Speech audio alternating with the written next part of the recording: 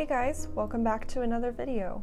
Today I'm going to be talking about the 36 set of Angora Opaque Watercolor paints. These are unique because they are similar to a gouache in terms of opacity, but they are technically a watercolor.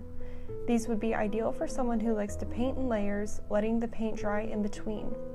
They are vibrant and don't mix muddy colors, so we know that they have great pigmentation. I will be showing you a step-by-step in my sketchbook of some flowers that I painted with this set. It's my first time using it, but at the end of my painting I figured out how they work and I will definitely be using them again. Before you start painting, I highly recommend misting them with some water and letting them sit for about a minute. The colors pick up much easier on your brush and provide more color. I'm going to start my sketch with some really loose gestural forms of flowers. I didn't even sketch anything out. Next, I'll be building up my layers to define my forms and also provide more contrast to the flowers. These paints allow you to build up highlights and shadows as you'd like. There's no pre-planning involved really, because you can always add another layer of color right on top of an area due to the opacity of the paint.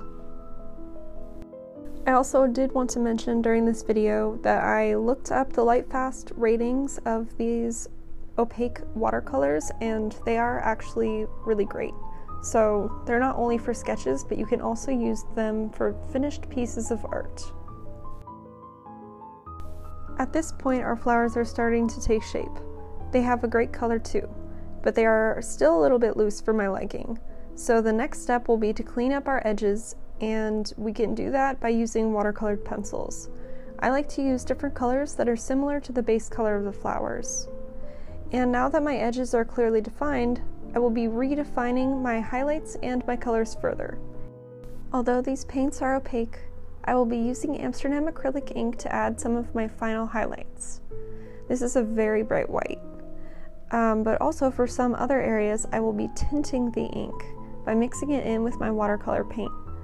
And this is going to sit right on top of the other layers of watercolors that we've already done. Another benefit of watercolor pencils is that you can plug them into areas and then blend them out with a wet brush. The watercolor pencils sit right on top of the ink and paint, and they'll leave us with very crisp edges where we want them. If you want the edges to be softer, then all you have to do is blend them out with a wet brush. I've added a couple little areas of metallic watercolor to this piece as well. This is the Sparkle Pink by Rembrandt Watercolor. Overall, I recommend the Angora paint set, especially the 36, because there are so many different colors to choose from.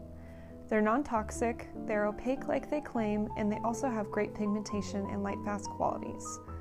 So hopefully this helped and you learned something. Thanks so much for watching.